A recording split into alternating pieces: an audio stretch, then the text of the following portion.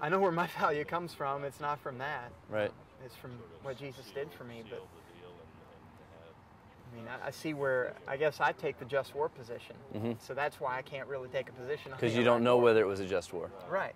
And from what I understand of the just war philosophy, a lot of it depends on sort of the consequences. Well, there's an element of, is it a loving thing if I'm a father, I'm married, I have daughters, a man breaks into my house, he intends to rape and kill my family. Now, is that loving to just let him do it? Is it loving to just immobilize him? Or is the just thing to basically stop him doing whatever means are necessary, including killing him? Which would then not only protect your family, but protect your next door, family next door. It protects everyone, and that's the loving thing to do.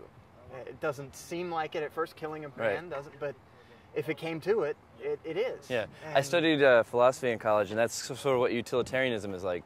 Do you go with rule-based utilitarianism where you follow the rule that maximizes utility in general, or do you maximize utility of this specific situation, even if it leads you to do things that might otherwise seem unjust? Right, and that's sort of the same thing with in theology, like, how can a place like hell exist and God be love? Well, it's because He's love that a place like hell exists.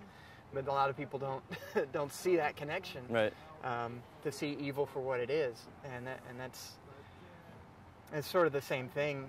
If again, it's like First Gulf War makes complete sense. Here's a guy who not only has invaded a sovereign nation, which of course had a lot of oil that we needed, but it's also a situation where he also, and I don't think this was as big a point for people, but it should have been, he was building this massive gun, which was aimed directly at Israel, which is also one of our closest allies, if not the closest, and he's ready to start firing.